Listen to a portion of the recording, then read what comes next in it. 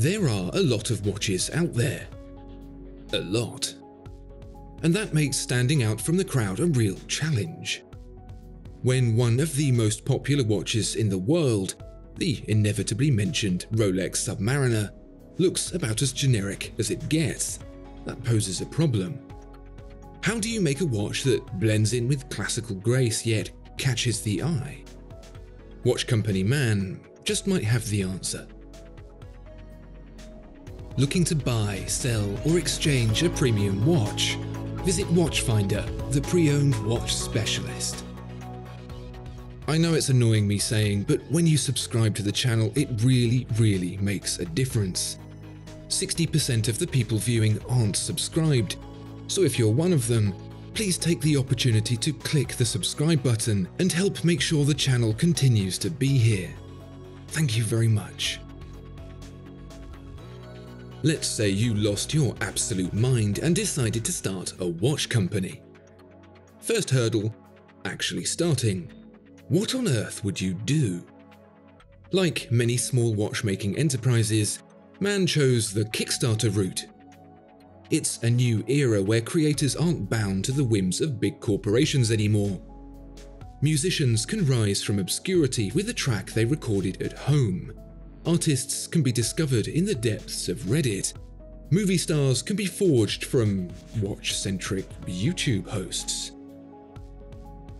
Placing the opportunities in the hands of these creators is what makes this such an exciting time to be in, and also such a difficult one. You're not vying for success against hundreds of others, it's thousands, even tens of thousands. For a company making watches, it's a blessing and a curse. Never before has technology offered so much to those willing to pursue their dreams, but inevitably that means a lot more people are dreaming. Setting a new standard in affordable luxury watches, they'll say. High-quality materials and Swiss-made movements.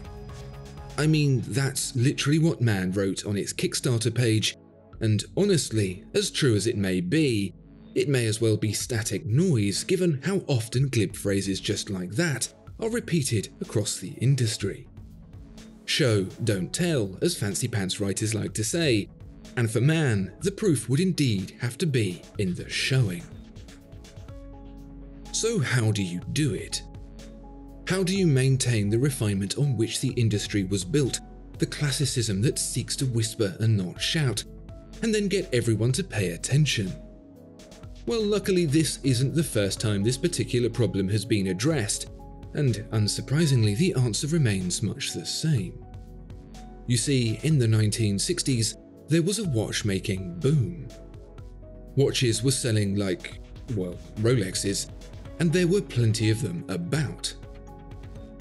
That's because watchmaking didn't mean sitting in a shack making watches, it meant pooling together the resources of various parts suppliers to create a product you could sell. That's why so many watches of the era looked similar, because the cases, dials, hands, and even movements were all coming from the same parts catalogues. What could be changed, however, was the colour. This spurred an era of classic chronographs in bold, inviting colours, from reds to blues to oranges and many more besides. Think of the Tudor Heritage Chrono. That's the era of inspiration we're talking about, and frankly, watch design could do with a bit of a pick-me-up.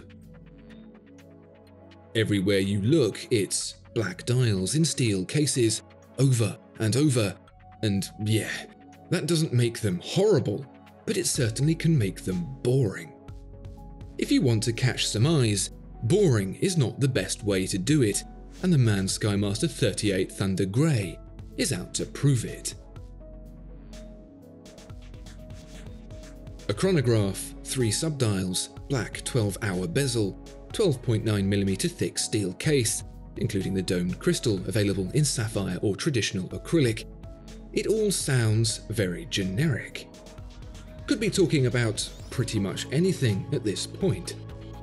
At 38mm wide, you get a feel that's much more of the last century than this, and combined with the squat mushroom pushers and deeply ridged crown, is straight out of the mid-1900s Hoya, Omega, Rolex, whatever playbook. Don't mistake me, this is a handsome watch, undoubtedly so, and in typical monochromatic colours I'm sure it will keep its owners very happy. But to have owners, a business must first have customers, and to have customers, people have got to be paying attention. That's where the Thunder Grey comes in. Between you and the modular ETA 28942 chronograph movement is a palette of colours that could well have been inspired by a licorice allsort. If you don't know what a licorice allsort is, it's an aniseed-flavoured confectionery that looks a bit like the dial of a Maen Skymaster 38 in Thunder Grey. It's a combo of browny greys, deep reds and oranges that sound more like the contents of a fruit salad that's been left out in the sun, but bear with me.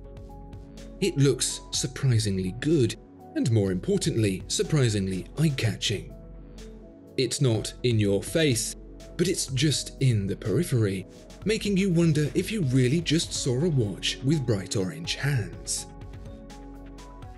Perhaps it's the 60s colour palette, perhaps it's that skinny bezel, the 50-metre water-resistant 38mm case, absentee date window, or even the domed crystal, but somehow the Skymaster 38, in Thunder Grey, pulls off that trick of shouting with a whisper. On the wrist it's small, it's inconspicuous, and it could well be any number of vintage chronographs, actually from the period. But when that dial is rotated towards you, that's when the magic happens. Of course, this is terribly subjective, but I think the point of it achieving difference whilst maintaining uniformity stands regardless of preference for the idiosyncratic dial coloration.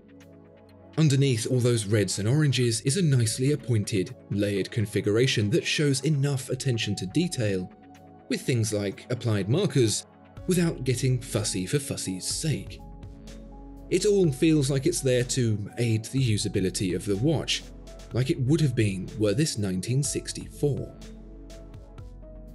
And there's another aspect that seems to draw more from the past than the present: the price.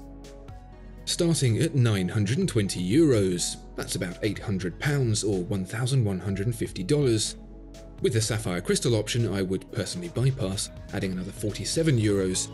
This watch feels more comfortably priced at what would be expected for a Swiss-made luxury chronograph. That alone wouldn't necessarily be good enough for many, but paired with this wholly unique coloration, and you've got an experience that's only possible with the Maen Skymaster 38 Thunder Grey. As always with these emerging brands, you don't get the same sense of security you might do with a larger, more established watchmaker, but then you don't have to pay the same price either. The Tag Heuer Carrera 160 years anniversary is a £5,000 watch these days, and so's the Omega Speedmaster.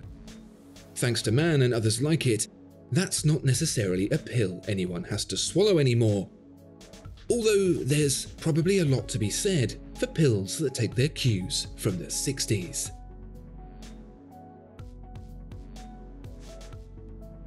Discover more exceptional watches at Watchfinder. Thank you so much for watching this video. If you enjoyed it, please do consider giving it a like and subscribing to the channel. If there are any watches you'd like to see featured, please let us know in the comments below.